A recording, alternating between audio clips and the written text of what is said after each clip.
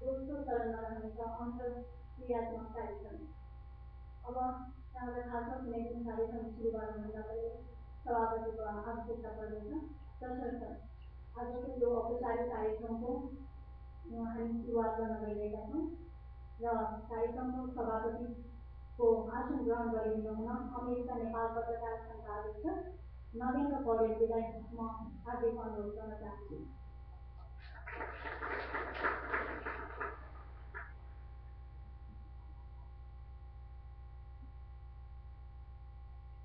धन्यवाद यहाँलाई।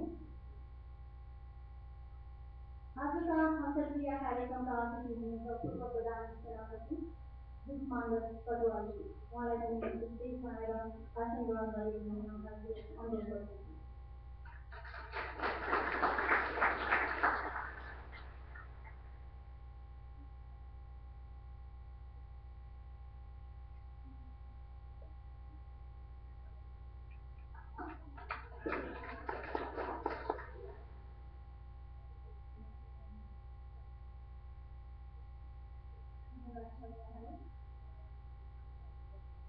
त्यसैगरी अर्का अतिथि हुनुहुन्छ वरिष्ठ पत्रकार योगेश पाठी।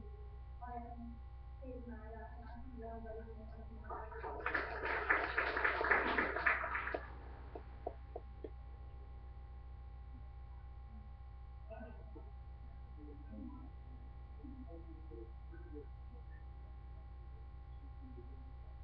धन्यवाद छ यहाँलाई। म एकपटक पुनः दोहोऱ्याउन चाहन्छु भने यो हाम्रो विशुद्ध अन्तर्क्रियात्मक कार्यक्रम भएको बेला जति पनि हाम्रा वक्ताहरू अगाडि आएर बोल्नुहुन्छ उहाँहरूले यो समयलाई आफ्नो जति पनि बोल्नुपर्ने कुराहरू छ त्यसलाई छोटकरीमा बताइदिनु म हार्दिक अनुरोध गर्न चाहन्छु। र यो कार्यक्रममा स्वागत मन्तव्य राखिदिनु हुन अमेरिका नेपाल पत्रकार समाजदेखि आम शेर्पाजीलाई मैले पोडियममा आमन्त्रण गर्न चाहन्छु।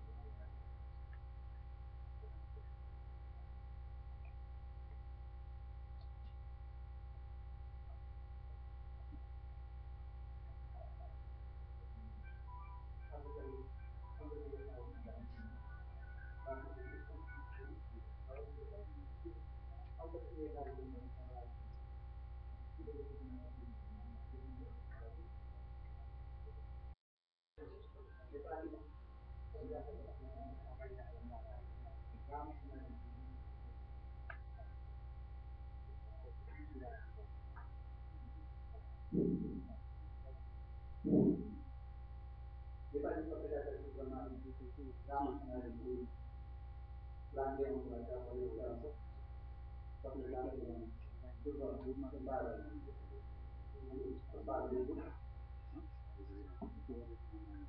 आजका समारोह जुन आयोजना यस अन्तर्क्रियामा पाल्नुभएका विभिन्न संस्थाका अग्र मानवहरू पत्रकार मित्रहरू र सम्पूर्ण आदरणीय दाजुभाइका दिदीबहिनीहरूमा म आनन्द शेर्पा नागरिक महासचिव एवं यो प्रकाशन एभरेज पार्थिव पत्रिका प्रधान सम्पादकको तर्फबाट हार्दिक न्यानो अभिवादन एवं सबैलाई स्वागत गर्न चाहन्छु। नेपाल अमेरिका पत्रकार सङ्घ आज दोस्रो वर्षमा प्रवेश गरेको छ। दोस्रो वर्ष युमानिमाथि दोस्रो कार्यकाल अहिले हामीले सुरुवात गर्दैछौँ। त्यो सुरुवातको सिलसिलामा नेपाल अमेरिका पत्रकार सङ्घ अमेरिकाभरि फैलिरहेका सम्पूर्ण पत्रकारहरूको अस्तित्वको लागि केही गरौँ भन्ने सोचका साथ पहिलो कार्यक्रमको रूपमा हामीले यो अन्तर्क्रिया कार्यक्रम गर्न लागेका छौँ। निश्चय नै अन्तर्क्रिया आफ्ना अन्तर्क्रिया हो। अन्तर्क्रियाले व्यक्तिभित्रको अन्तर्सूत्रका भावनाहरूलाई बाहिर निकाल्ने महत्त्वपूर्ण काम गरिन्छ भन्ने तलब दिँदैछ। र यही यसैलाई मनन गरेर हामी नाजाले पहिलोपटक हिजो नेपालको राजनीतिक क्षेत्रमा यस्ता किसिमका परिस्थिति आएको थियो र त्यो परिस्थितिको अवस्थामा एकजना व्यक्तिले त्यो किसिमको भूमिका खेल्यो। त्यसमा नेपाली जनताले विभिन्न किसिमको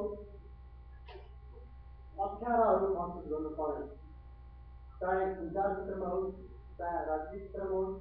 ती किसिमका अप्ठ्यारा र ती अनुभूतिहरूलाई आज तपाईँहरू सम्पूर्णमा हामी त्यही व्यक्तिलाई संस्कृति गर्न लागिरहेका छौँ। अगाडि नै अध्यक्षले भनि नै सक्नुभयो, यो नितान्त रूपमा हामीले अन्तर्क्रिया गर्न खोजिरहेका छौँ। तपाईँहरू हामीहरू जो यहाँ अमेरिकामा छौँ, हामीलाई निश्चय नै नेपालको राजनीतिको बारेमा असाध्यै कौशल छौँ र यो कौशललाई हामी हाम्रो ठाउँबाट कसरी हुन्छ अलिकति मात्र भए पनि क्लियर गर्नको हिसाबले हामीले पहिलोपल्ट यो अन्तर्क्रिया गरायौँ।